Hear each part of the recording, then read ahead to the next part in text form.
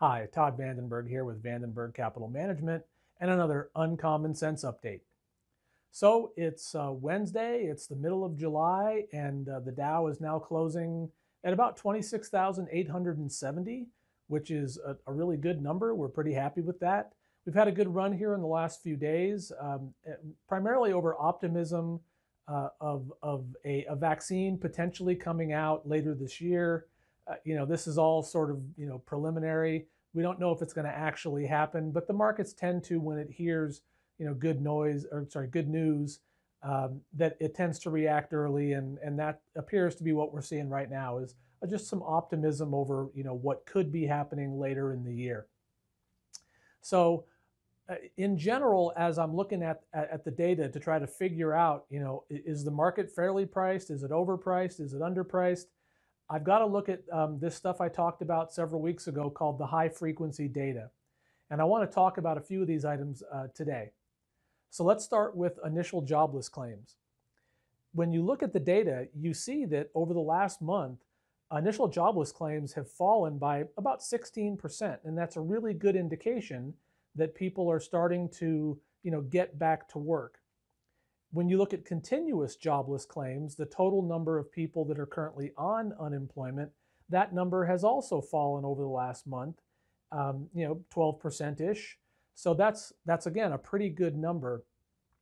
But we don't really expect to see any significant, really significant changes in the employment situation until maybe next month, because as long as the government's paying unemployed people an extra $600 a week while they're on unemployment, there are some who are, making the conscious choice of, well, I might be making more money if I'm on unemployment, so I'm going to stay there until that money is actually less than I would get if I were working.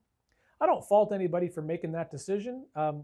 These are difficult times, and if you can sock a few extra pennies away for the next rainy day, which who knows, could just be a couple of months from now, that's probably not a bad call. So we just need to understand that this extra money that the federal government is kicking into unemployment is potentially holding back the improvement in our job numbers. So I also want to talk a little bit about some forward-looking indicators that lead me to believe that, as things start to pick up, which again, the high frequency data is showing us that things are starting to pick up. There's some indications that we look at, like builders permits, home builders that are getting permits to build homes at some point in the future.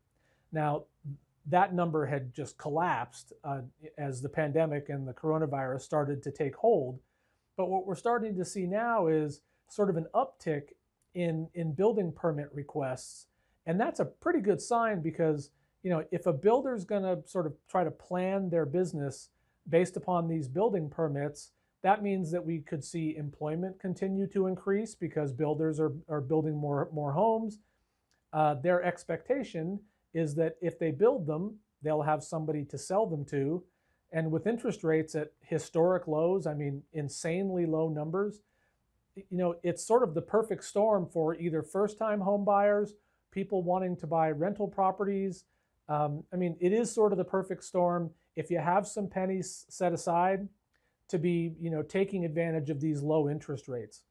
So not a lot of, craziness to report today, but I did want to sort of cover that we are following this high frequency data pretty closely, and it is trending in a direction that leads us to believe that, whenever we're allowed to open back up again, that things will start to improve. Oh, before I end, just anecdotally, I talked to somebody who monitors or knows about the monitoring of traffic here on our local highway, Highway 101.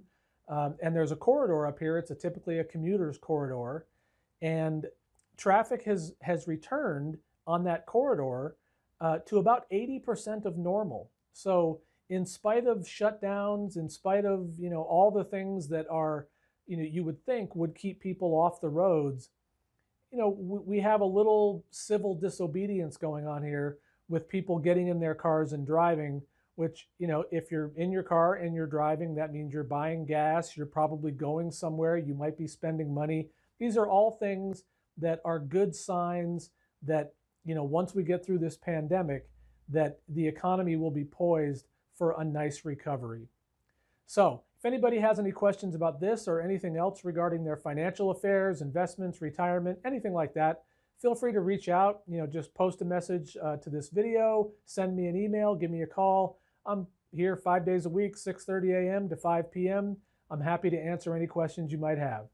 Well, that was your update. I hope you enjoyed it. If you did, give us a like, give us a share, and I'll be back again soon with another Uncommon Sense update.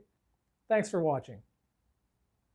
If you'd like to be the first to hear of more Uncommon Sense updates like these, please click the subscribe button below. We'd really appreciate it. Thanks again.